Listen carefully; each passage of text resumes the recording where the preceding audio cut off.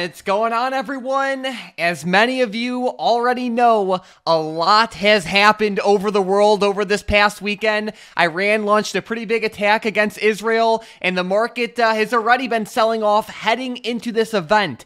On Friday, 92% of stocks in the S&P 500 finished in the red. That includes big tech powerhouses like Nvidia, Microsoft, Google, Meta, Amazon, Tesla, and others. And it was just a bloodbath. 92% of stocks in the S&P 500 were red. And this is happening at a time where even Bitcoin is pulling back a decent amount. In today's video, we're going to cover everything you need to know about this Israel, Iran, US, every global situation involved with this event, as well as some important stocks to watch for this week. Earnings season is back in action. Gold prices have been going crazy, and we have a lot to talk about, and there's a lot of opportunity associated with these geopolitical events. We're even going to look back and see what happened when Russia invaded Ukraine back in 2022 and how the market responded to that. But with that being said, Tom, let's jump right into today's episode.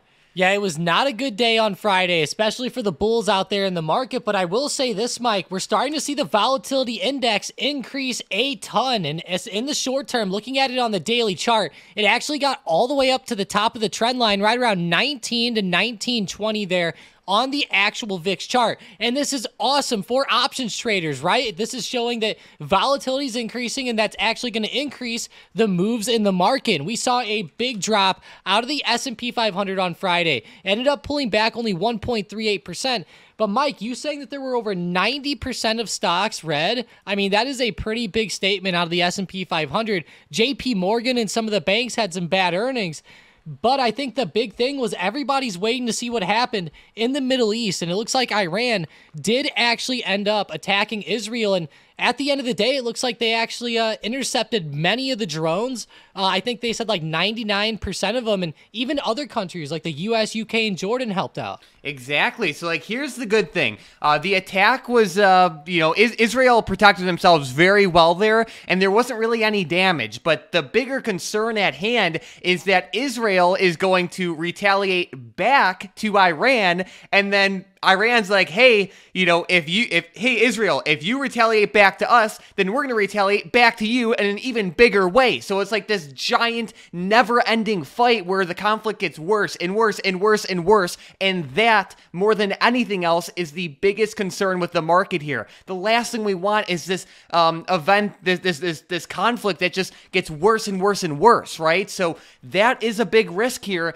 And one thing that's that is just a serious risk going forward in the market and the world right now. One thing that I thought was very interesting in like a short-term perspective, though, is when we go back to the charts on the S&P 500, when Russia invaded Ukraine back in February of 2022, at first, the market gapped down quite a bit. It was on February 24th of 2022 for the SPY.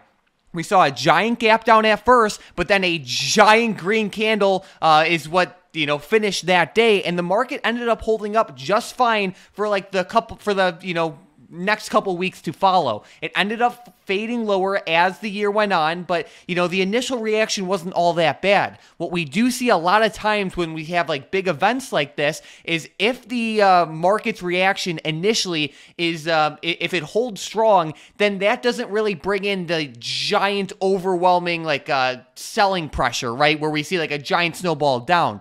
If the market holds strong, then the market can continue to hold stronger just like it did in 2022. On the other hand, if when the market opens tomorrow, if it's just a complete bloodbath and everyone is just, you could say, slapping the bid and a bunch of selling pressure just keeps on coming in, that is where things can get very crazy very quickly. But normally it's one of two situations. Either the market holds strong and it begets more strength, or it gets really weak and it begets even more selling pressure in a very nasty way. Yeah, exactly. And it's, it's not like we're going to sit here and say that it was such a great year, with the Ukrainian crisis going on. Like, you can still see that, I would say the overall economic implications of that still caused a pretty bad year there in the stock market overall. But at the end of the day, that first initial move didn't really go down as much as people thought. And I couldn't even believe that short-term uptrend all the way up to like 458 there on the SPY. So that's definitely something to keep in mind, Mike. And, I know that everybody's going to be watching this, right? Crude oil right now. That's going to be the big topic that I think a lot of options traders are going to be looking at too, like call options on ZOM, Oxy, and others. But just be a little bit wary. On Friday, they actually followed the market down quite a bit.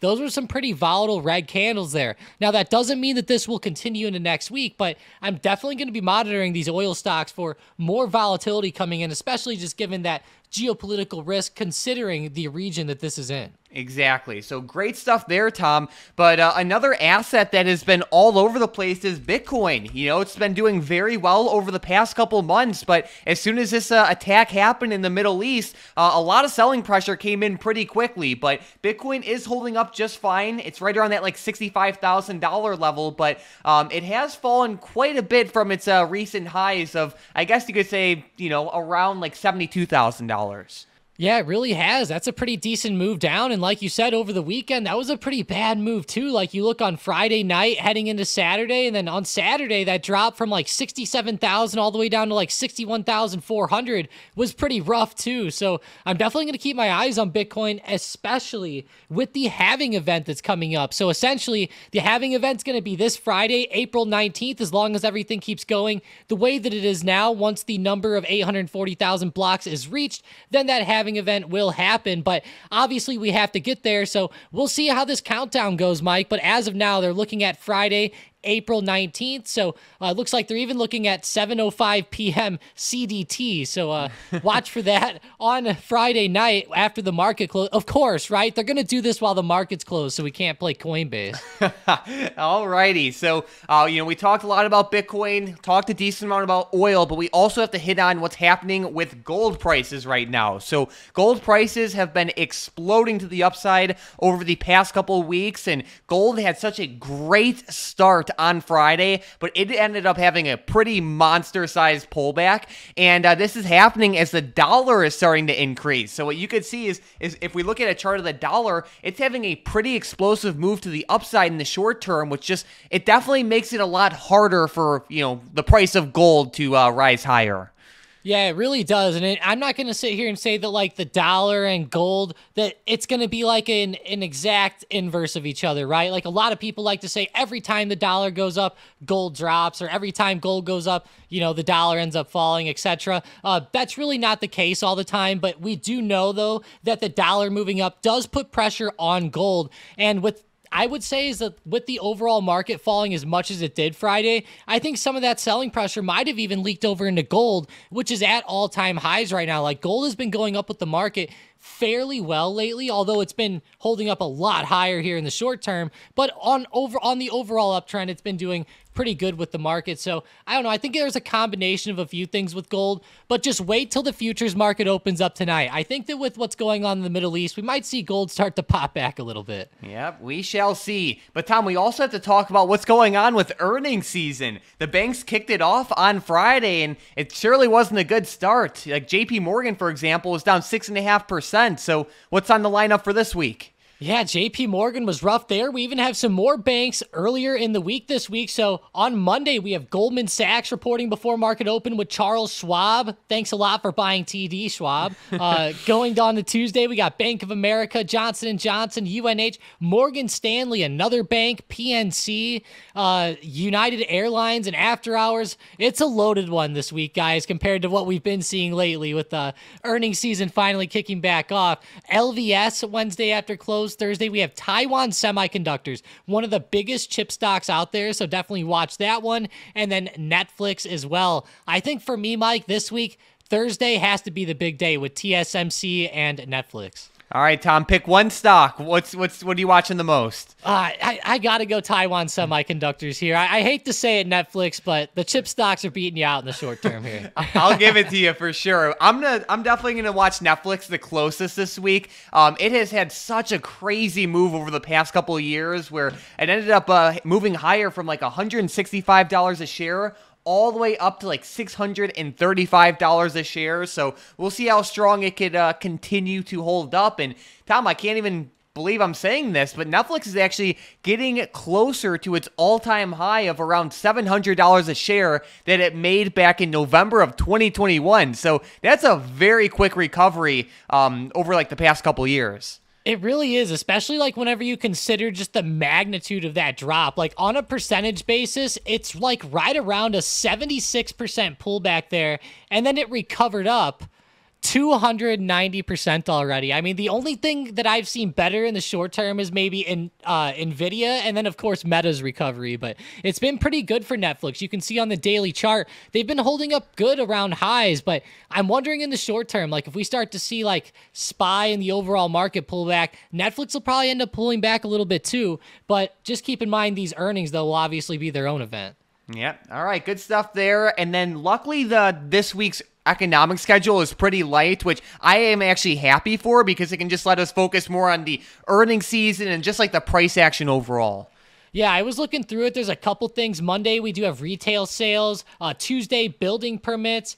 Looks like as we go throughout the week, initial jobless claims on Thursday. But really, besides that, Mike, there's some Fed speakers mixed in. Those might end up moving the market a little bit. But at the end of the day, nothing's as crazy as the earnings this week. And then obviously the event over with Israel. That's going to be I think the main talk of the market here. Sounds great. Well, let's get right into the fun stuff for tomorrow, which are some setups. A stock I'm watching very closely is KTOS. We've been talking a lot about this stock in the short term. It is a defense stock, and as you can imagine, given the rising tensions and escalations, especially in the Middle East right now, defense stocks have a lot to gain. All those missiles that are fired definitely benefit these companies, to say the least. But looking at KTOS, there was recently a big money trade on this one that we covered about a week ago, and the big money just keeps adding more and more to their position. They are holding the 20 strike call options that expire on July 19th of 2024. These call options are close to the money. They have some time to them. The stock is starting to move up a little bit in the short term, and overall, it's just a stock that I think is worth watching very closely, especially if we start to see a move higher with this one. We might see a decent-sized breakout. So I'm watching it very closely to the upside in the short term, but something very important that's worth noting is I am not looking at this stock to move up tomorrow. It's more something that, can happen over the course of multiple days and even multiple weeks. So the July 19th expiration is, at the soonest expiration that should be traded, in my opinion. Yeah, you definitely got to give this one some time, Mike, and maybe even giving it more time than July might even be good too. Would you maybe say that? Yes, absolutely. You can never go wrong with buying more time. You never know what's going to happen, and it's always good to have that extra time in your portfolio. Yeah, if this just chops around down here, you're going to want that time. So just make sure you guys play it good like that. But my first play is going into AMD, and this one's not going to make a lot of people happy in the short term, Mike. I can tell that right off the bat. There was actually a big money play on AMD puts out to October on April 4th of 2024. Looks like that's starting to do pretty well here as AMD is finally starting to get down a little bit here on the daily. It went flat for 4 to 5 days, but on Friday, finally started to break through support. So in the short term, I'm actually watching a huge area coming up right around $160. You guys can see it right here on the book map, which is like X-ray vision. For everyone who watches the channel often, we've been talking about this a lot. Essentially, there's a bunch of shares stacked up at 160, and whenever you go to the chart, it just lines up there as support. So generally, you know that a lot of buyers are there anyways, and we have it here right on the book map to confirm. So let's go, Mike. I'm going to be watching this 160 level all week. If we see a breakdown, I'm going to watch for the opportunities. You guys could even make an alert there and then maybe have some put options ready just for the quick breakdown. There we go. All right, another stock I'm watching pretty closely in the short term is JP Morgan, and it's to the downside. So they did have a pretty negative drop on their earnings report. It's never a good sign to see. They are a powerhouse in the financial industry, but to see this much selling pressure come in, especially to kick off earnings season, while we're also seeing these other events happening around the world, just isn't the great sign. So I am looking at this for a short-term earnings continuation to the downside. I could see it. I mean, that daily chart looks rough. The intraday chart looks pretty rough too. I could see a short-term move or short-term continuation too, maybe move down to 180 or less. But I really like these banks down, Mike, in the short term. I think it's pretty interesting considering how much they've ran up recently. My next play is another one that isn't necessarily a play for tomorrow, but I am watching this stock, and that is Tilray. It's been pulling back quite a bit. It's getting closer to support again. It could be good off this bottom area of support. If you're somebody that's been looking to get shares and you were pissed that you missed it last time it was under $2, hey, we're sitting at $1.80 again. There's a big support around that $1.60 mark. So I'm going to be watching this support carefully over the next week to 2 weeks. If we end up seeing the support hold up, I'll probably end up grabbing some more shares down here and then continue to hold them as we start to see more legalization news. Just do realize that these weed stocks are risky. If you do play or let's say grab shares of this, don't be too, I would say don't over leverage them. Don't put too much money on it. At the end of the day, they are very risky, and I honestly, Mike, it's something for me. I just buy it and forget it. You know, I think that's the best way to go with these because we really need that good legalization news to happen. Yeah, with the weed stocks, if you can't handle the heat, then get out of the kitchen. You know, it's that simple with these stocks. They're some of the craziest stocks in the market, and you have to treat them in that way. You know, just be smart about them. But good stuff there, Tom, and let's jump right into the momentum plays for tomorrow. And with the first one, we have SMH to the downside. Yeah, SMH was pretty rough on Friday, and we're actually looking at a big support in the short term right at 220. But the low of last week was right around 219.50. So if we break under that, then go ahead and eye up those puts. All right, with the next one, we have Meta also to the downside. Yeah, pretty rough pullback Friday as well. Big support around 506. So if we break under 506, then eye up those puts. All right, and then with the last one, we have Amazon for both directions. Yeah, Amazon's actually been holding up pretty well lately. If they could end up breaking back above 189.50, I guess you could almost say just 190 at that point, then go ahead and look at calls. But if they end up falling under 184, then go ahead and eye up puts to the downside. And I really like that 184 support. All right, so we have the downside level for puts for Amazon. We have the upside level for calls. Don't forget about the downside level with Meta and SMH as well. These three stocks are on watch for potential day trades tomorrow if and only if they break through the levels Tom listed. We are looking for strong, consistent, powerful price action with these stocks, and that's the main thing with them. So keep them close on watch, but we can't forget about the big money trade from Friday either. So on Friday, we saw $656,000 go into the JP Morgan 190 strike put options that expire on August 16th of 2024. Looking at JP Morgan, again, the earnings reaction certainly wasn't the best. These put options are in the money. They already have a decent amount of time to them. It's a $656,000 trade. Lots of volume came in as well. The stock is already up quite a bit over the past couple of months, and it's definitely not looking bad. So very interesting setup.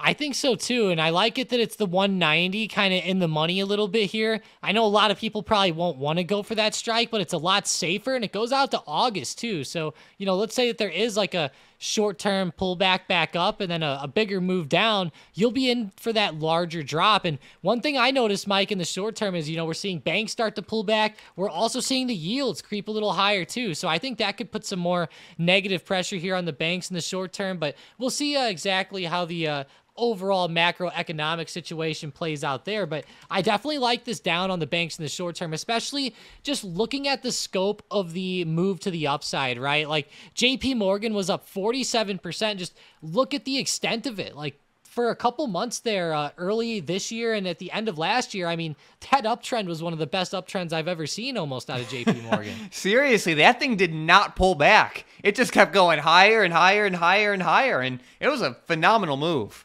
It was. I mean, look at all the green candles there, guys. That was nuts. But yeah, just keep your eyes on the JP Morgan puts. I could see more potential movement to the downside there. And you know, I hate to say it, Mike, but we've been talking a lot about a lot of downside moves this video. I think the bulls are going to start to be upset with us. But one thing I'm going to say, Mike, is you mentioned JP Morgan down for your play. Would you recommend these puts for the longer term, or do you think like a shorter term play would still be a little better here?